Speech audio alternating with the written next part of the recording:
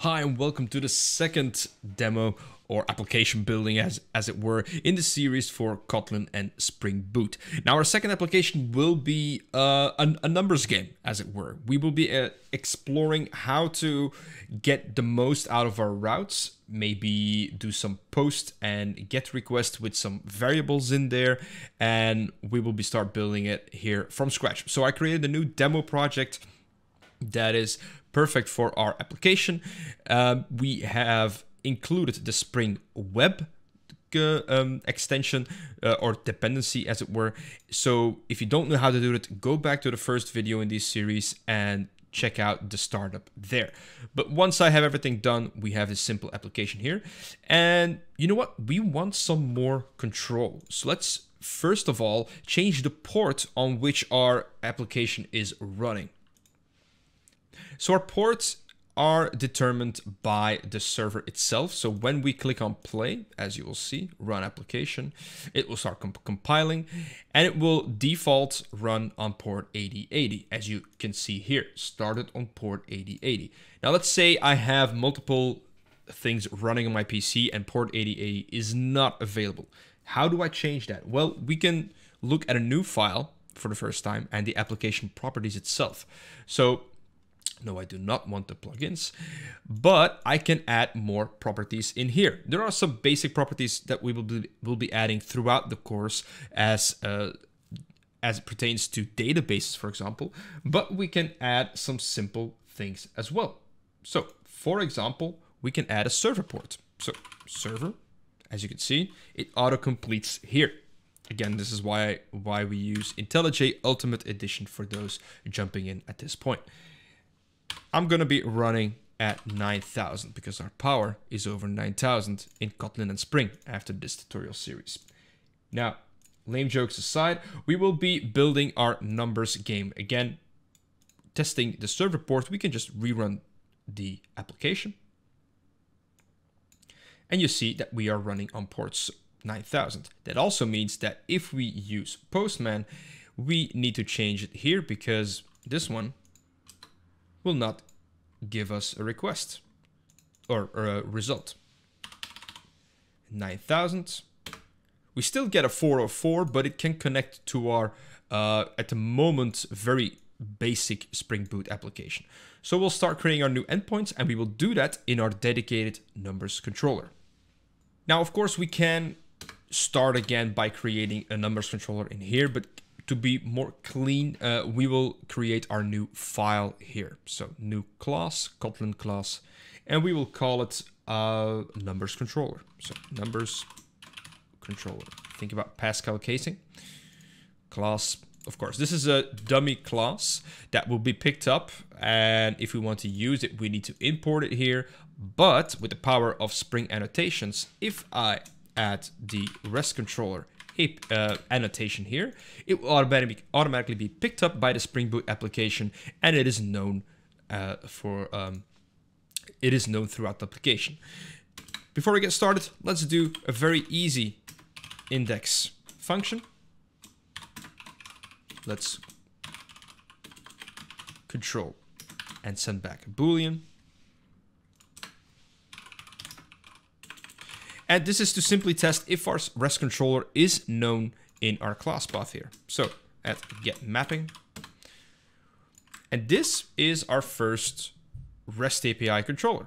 If we want to test this, again, we rerun it and we test it with our Postman. It is true that we can continue to the next part of this exercise. All right, the first thing we are going to be adding is a request mapping. And what this will do is I want every route to be passed along to /numbers. So I do not want localhost 9000 to be my default for the numbers controller. I want it to be /numbers. So that means that I know as a developer as well that every route that goes through /numbers and our first endpoint, let's say, for example, pi, which we will be building later, then I know it's in the numbers controller. So to do that, we add a new annotation here, request mapping. And in that request mapping, we basically determine what the intermediate is, or the URL that we're going to be using. So numbers is the one that we want here. We save it, we rerun it.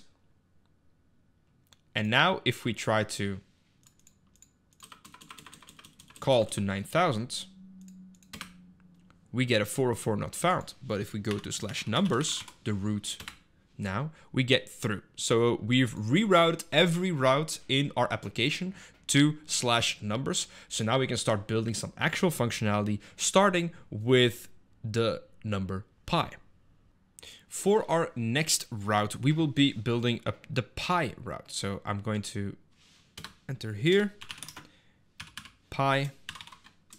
What are we going to be returning? Well, pi is a decimal number, so we're going to be returning a double. Should be fine for our use case.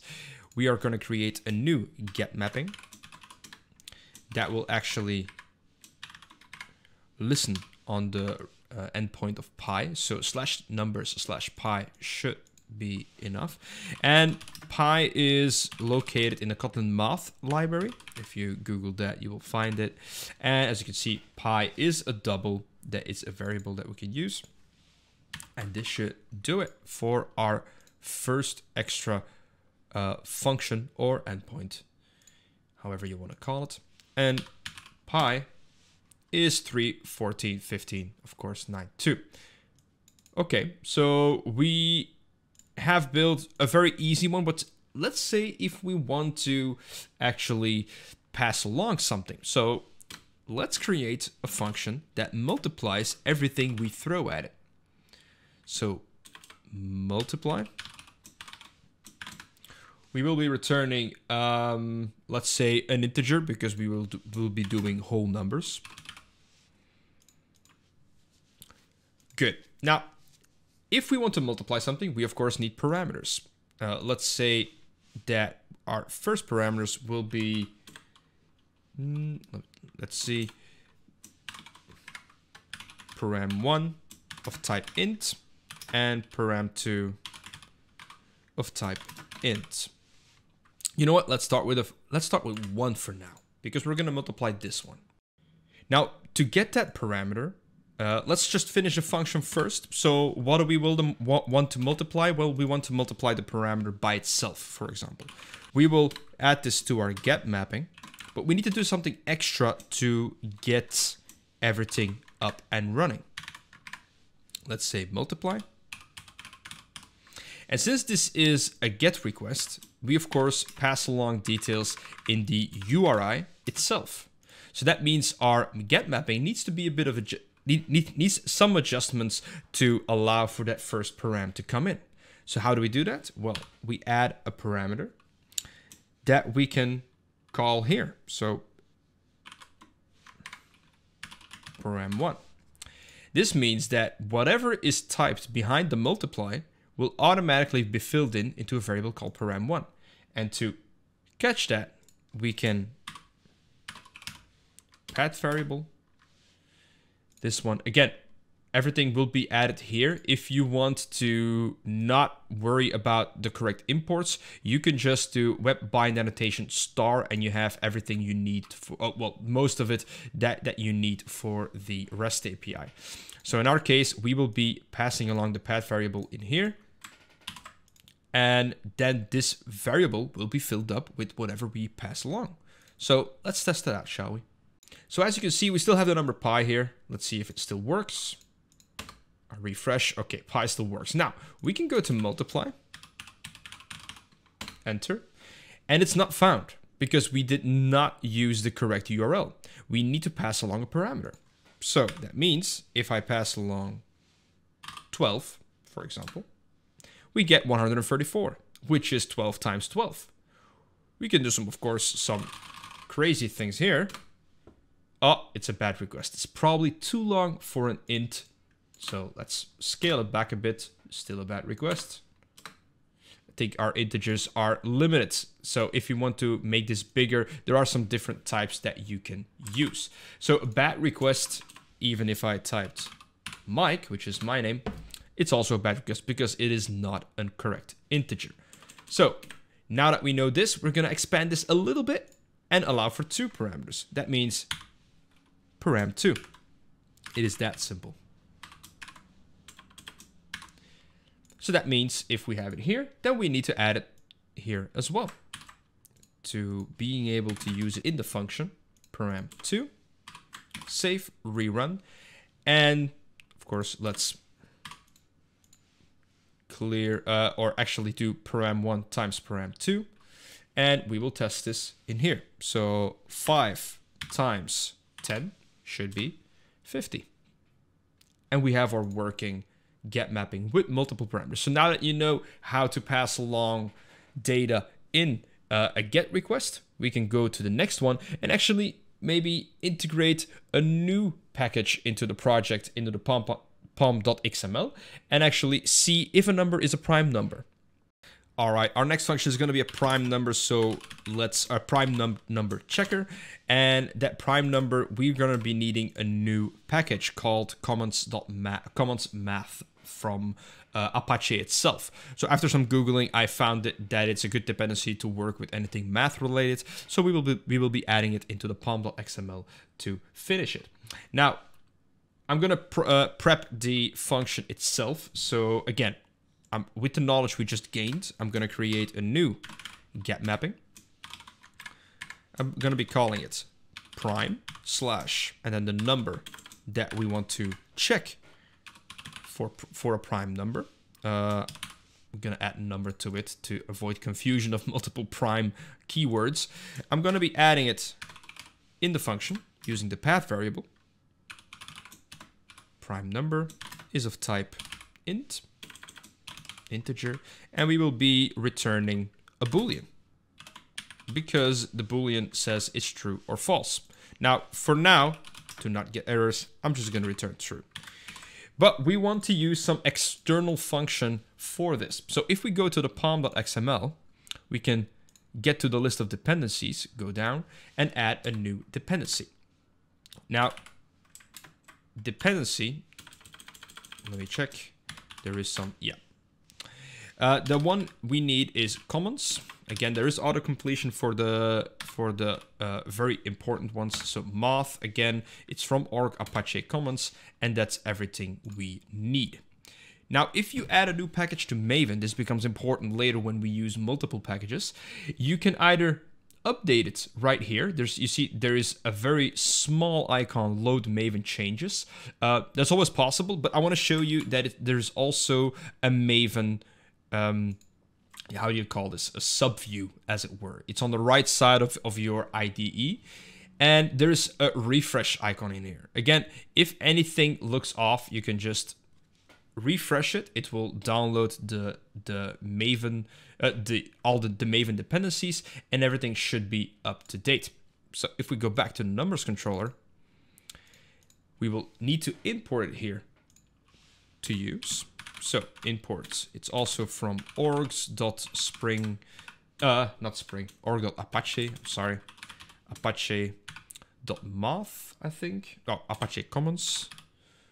Again, you need to check the site where you got it from the download site. For Maven MVN repository is one of those places. So if I went to Google for the primes, then I know that it is in a prime subfolder. Primes is a class, and in that class is a function is prime that returns a boolean. Now let's just add everything. I want the whole class instead of just one, and now we can use that function. So we have is prime. That is now known thanks to that import, and we need to import or input an actual number. So this will return true or false. Let's check if it works. All right, so we have the prime number, and let's say we will check 4. So the 4 is not a prime number because a prime number is only divided by itself or 1. So in this case, this is not a prime number. Of course, 7 is. Okay, that works. We can use multiple functions here. So we can, for example, return a string or an if statement. There is also a function called next prime, if I'm not mistaken. Let's see. think it's called next prime. So if we have our prime number, let's see, we can start playing with this as much as we want. Next prime will return an integer. I assume it will return back the number if itself is a prime number. If not, it will return the next one. So 4 will return 5 because 5 is the next one. But if we input 7, we get 7. So that as well is a very good test. Now we have done most of this exercise. We have used external dependencies. We have added get parameters into your endpoints. So now we're ready to move over to a much bigger application and see how far we can take this REST controller. I'll see you in the next video.